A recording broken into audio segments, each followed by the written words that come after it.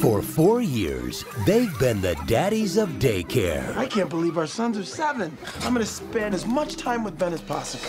But now, they're taking everything they've learned. The daddy daycare brand means a lot. Repurposing that brand into summer is just smart business. But you hate the outdoors. To a more natural setting. There it is! Camp Dripwood! We were here when we were kids. We don't know how to run a camp. Yes, but we didn't know how to run a daycare center either. What could possibly go wrong? From the studio that brought you Daddy Daycare. This is it! Time to give them a summer they'll never forget!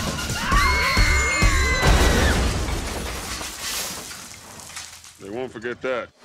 Meet the campers. Now, if you all could just sign these waivers acknowledging you've been briefed on safety. Becca. I don't believe that a personal injury waiver executed by a child is a legally binding document. Mullet. Business up front, party in the back, baby.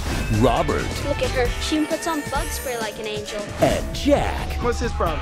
Oh, my hopper's gonna blow.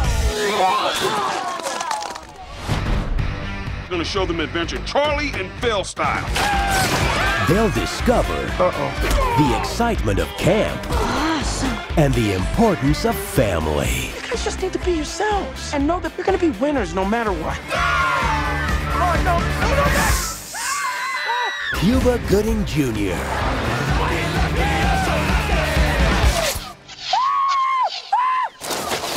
I guess we showed them. Daddy Day Camp. What else could go wrong? No. Please, don't say that. Think we're gonna need more toilet paper.